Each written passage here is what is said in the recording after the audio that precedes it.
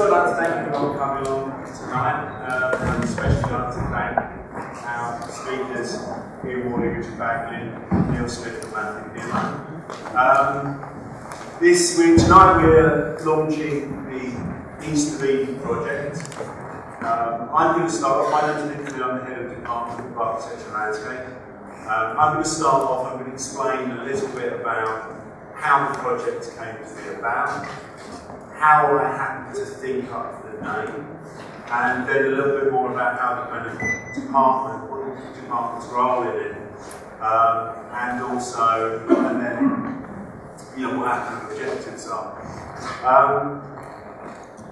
Then each of the speakers is going to give a short presentation, and then I think we're going to end the evening with an open discussion where hopefully you can get involved as well.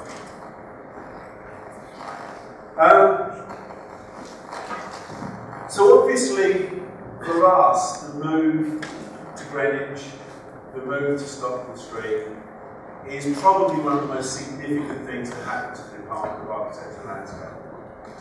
And it seems really important to me that as well, we're moving here and we're getting a huge amount out of being here. And I thought it was important that we should try and give something back to the local context. And also make links, because I think one of the things about the University of Greenwich generally is that it doesn't really try to make links and connections with people in the local area. And I think the whole idea of being here is an important aspect of being good neighbours. So I'm going to explain a little bit about how we met. This is just about a year ago. We met up. Neil Smith and I met up with Ian Worley and Richard Baglin. And this is a picture of Richard where we met him. It's been a tough year. Sorry. But the interest. I remember when Neil and I got the first email, and I think both of us thought, well, we were a bit sceptical, but we agreed to meet Richard and Dean. After several kind of toing and froing, we met on a very rainy Monday morning, where we arranged to meet by the West Gate, and it was pouring down. We ended up in the Cafe QM in Queen Mary. And the meeting went brilliantly well.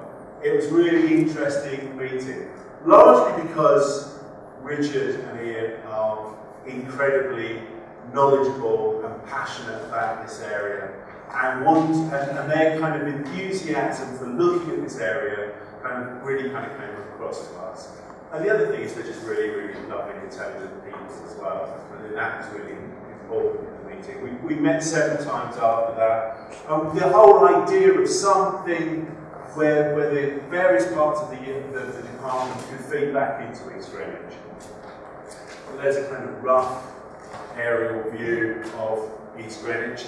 And of course it has some really kind of interesting aspects to it. Previously a very kind of heavily industrialised area. Its relationship to the river is perhaps not exploited enough, but actually now that new development is springing up, perhaps it's being over-exploited. There are kind of issues about the streetscape, issues about the kind of the use of Trafalgar Road as a kind of rat run to the A2, and we felt that there were several parts of the department that could kind of contribute to this. Not the landscape and some of the postgraduate programs, but again we were thinking of it as being quite a limited and quite a particular sort of series of projects. Shortly after that, we were approached by Steve Howlett, who is who's on the kind of core of the university, and he's also the CEO. He's the CEO of Peabody. And so we went to Peabody's office, and they said, "Well, we've just taken control of Thamesmead." And of course, Thamesmead is one of those incredibly emotive and powerful kind of areas of post-war kind of British architecture, very, very kind of important area, has huge kind of cultural connections. And again, the idea was perhaps we might get involved in some way, look at some projects there, because of course this whole corridor is South East London corridor is undergoing massive transformation with the sort of infrastructure of things like Crossroad going to Thames Link. So again, this seemed like a very, very kind of good opportunity. So now we've got sort of two areas, and we're thinking, well, actually we can maybe run this across the whole of postgraduate in architecture and landscape. And then in around June, one of our external examiners, the architect John Lyle, introduced us to Neil Smith from Night Dragon. And Night Dragon have just kind of acquired an interest in the Greenwich Peninsula, and again the kind of conversation developed, would we be interested in doing some sort of something using these kinds of sites. So we've now got 3 sites. They're all within the kind of quite close proximity to the university. The introductions and the people that we might be working with represent local residents, represent huge international developers, and also people who kind of sit somewhere in between those. And it also kind of raises a whole series of issues about how and why we develop our cities. So it seemed quite kind of clear to me that we had with these 3 sites, and with these 3 kind of partners, these 3 sort of stakeholders, the opportunity to do a really kind of interesting piece of design research that engages with these sites. And it became clear that actually this is something that we can set for the whole department, from first year to masters across architecture and landscape. And again, I thought this was a really quite interesting, but also quite a unique opportunity. And as something that would clearly mark our arrival in Greenwich, I thought it was a wonderful opportunity not to be missed. So I had to give it a name. Every project has to have a name. I started off with the name Blatant Localism, which was the name of an EP released in 1981 by skatecore thrash band called JFA, which of course all of you will know stands for Jodie Foster's Army, and is a reference to John Hinckley who attempted to assassinate Ronald Reagan. Then I thought, no, perhaps this isn't the best name for this project, even though I think Localism is a fantastic title, and I will use it somewhere. So then I started thinking about East of Eden. Obvious references, the John Steinbeck book, the film starring James Dean. I was a bit of James Dean freak when I was a teenager.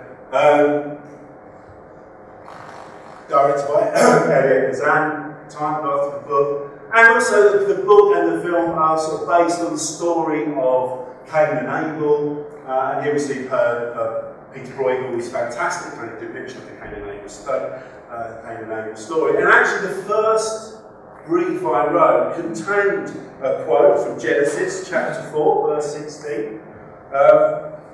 And Cain went out from the presence of the Lord and dwelt in the land of Nod on the east of Eden. But I think the kind of biblical references, because I think you all realise that both the book, the film, and the kind of Cain and Abel story don't end very well, unless you think kind of incestuous fratricide is a kind of good point of departure. But of course, what I'm thinking about Eden is our amazing kind of the Old Royal Naval College, the Queen's House, the Maritime Museum, because actually in a way it does create this kind of moment of perfection, this kind of Edenic, yes there is a word, Edenic moment in the middle of South East London, and the kind of to the east of that is this kind of chaotic maelstrom, and that's why the kind of name East of Eden sort of resonated with me, and it's stuck, because I'm here. So what do we want from it? What does the department want? Well, it gives us the opportunity to develop really interesting design projects and testing these kinds of design projects against actual sites, actual clients, but not necessarily just following their briefs and their ambitions, but perhaps also using a kind of more speculative approach to design to maybe challenge some of those assumptions. I work on the principle that I remember being told once that NASA used. If you have an unsolvable problem, give it to a bunch of 15-year-olds who just don't tell them it's unsolvable. And I think kind of architectural research can operate in a sort of similar way. Obviously, this also opens up for us as a department research opportunities to look at the kind of fabric of the city, to look at the way in which new technologies might be deployed, to engage in some kind of research with the local community. Because again, these areas have a fantastic kind of historical importance, something that is often overlooked. Public and community engagement. Well, I think I'm really pleased to see so many people in the room who clearly are undergraduate or postgraduate students at the University of Greenwich. Because again, I think the whole point of this building was that it is a public space, and to invite people in and to open up a kind of conversation around architectural landscape and around the kind of ambitions of the city. And so, you know, hopefully this project will be the start of something that's much wider and much more long-lasting as well. And also to kind of give us opportunities for enterprise and consultancy. I'm not sure what they are yet, but again, that's one of the great things about this project. There isn't a kind of an existing sort of teleology. We don't know exactly where we're going. We're going to find out as we go, and hopefully some of the results will be really interesting and exciting. One of the outcomes for this project will be public.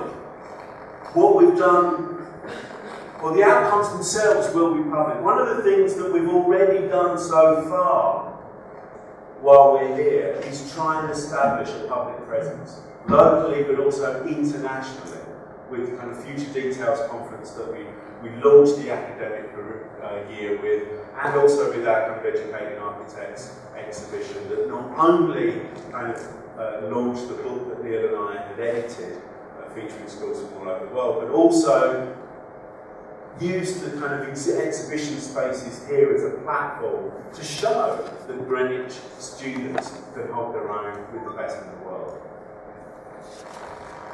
And I cannot stress enough the importance of not only being in Greenwich, but being part of Greenwich. One of the other things that we want to do is the first date to put in your calendar for when we start to see the fruits of this project will be next Easter. For the last 3 years, we've put on our Future Cities conferences. Neil and I have already booked space in the galleries for Future Cities 4, which will be centred around the kind of Easter Eden project. And we've also got international speakers such as Michael Sorkin coming over to give the keynote of that. So again, the idea of this project is that it's going to have a series of kind of public outcomes. There will also be our end of year show and our end of year catalogue, and hopefully a wider publication that brings in all the kind of work done across the whole department. And also, most importantly, work from people from outside as well, not just the sort of departmental research, but I was speaking to someone from the Architectural Foundation a couple of days ago, and there's a really interesting film made by the Architectural Foundation talking to teenagers on Thameslink. That's something that I'd like to kind of bring in as part of this discussion, and I've been in touch with them, and they're kind of keen to look at it. But also have kind of research or contributions from some of the people here tonight. And across the kind of the spectrum of of local constituents, other parts of the university, as well as the Department of Architecture and Landscape. Now, this evening, I'm nearly finished. You'll be glad to hear. No more bad jokes from me. We're going to start in East Greenwich and gradually move east.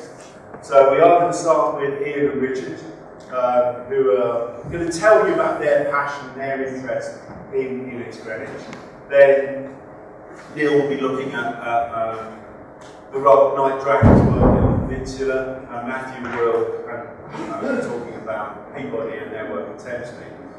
What will happen after that is that we will have this panel discussion. We've got the big chairs, these are some big chair, and we've got the microphones, so we'll be able to have some kind of open forum.